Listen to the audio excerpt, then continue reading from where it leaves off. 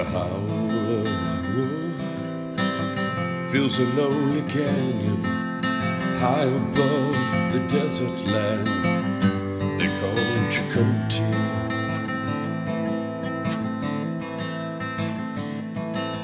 The flint strikes the steel, a cloud conceals the final stand, and the noble fall of the great will be here. Stay safe, stay warm, and you stay free with Chacote Outdoor Recreation.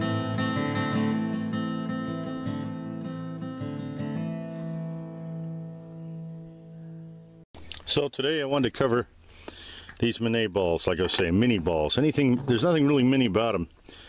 So there's a typical Minié ball. You can see the size of that. Here's a .490.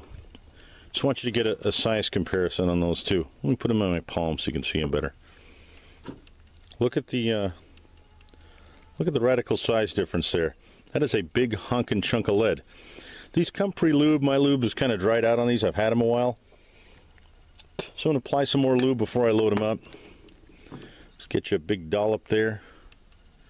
I'm going to fill in all the lands and grooves here with a fresh thing of lubricant.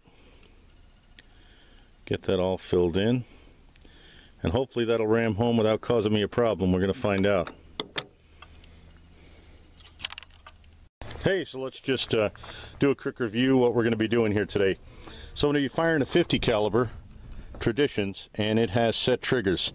So the back trigger sets it, and then the front trigger is a hair trigger. It's a flintlock 50 caliber. We're going to be firing this conical Minié ball, and it ought to be pretty interesting. We're going to be loading today 95 grains of 2F, the 2F black powder on that side. So 95 grains of the 2F. We're going to be using the 4F for the pan. Should go pretty smooth, hopefully. Let's see what I can do.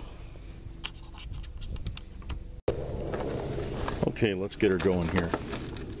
Well, the first thing we're going to need to do, load this thing up with powder. Okay, got our powder there, and we'll get that in there.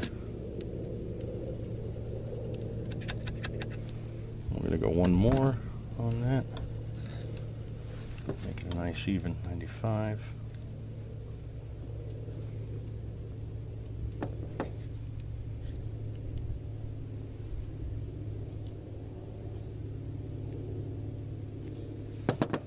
Spilling a little bit, but hey, that's part of the fun.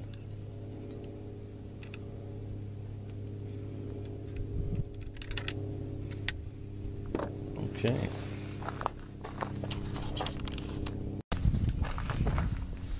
Okay, so interesting thing about the Minié ball is there's no patch involved, okay? No patch involved, this goes straight down.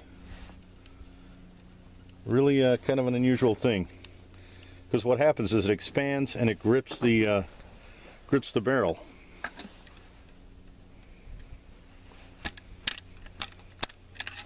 We'll get that shoved down there. Hopefully I'm getting some of this on camera here.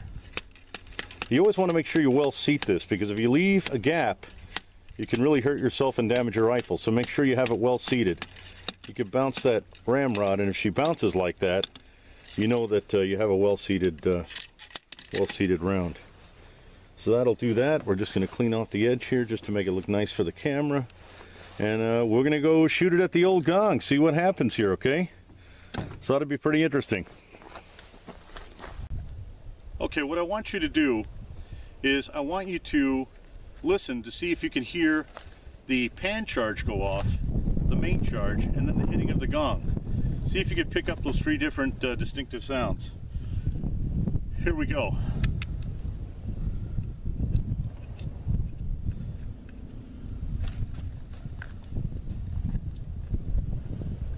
Okay, a little nervous. We're going to do this now.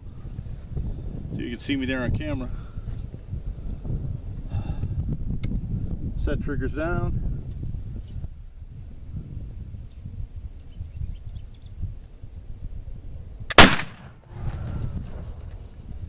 Wow, that was pretty cool.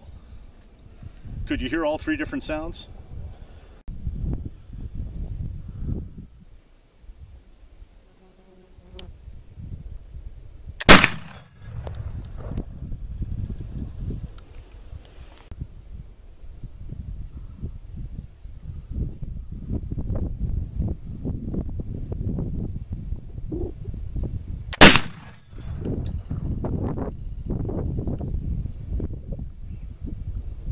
Hey, till the next time I see you, this is Bill with Chacote Outdoor Recreation. You stay safe, you stay warm, and you keep yourself free.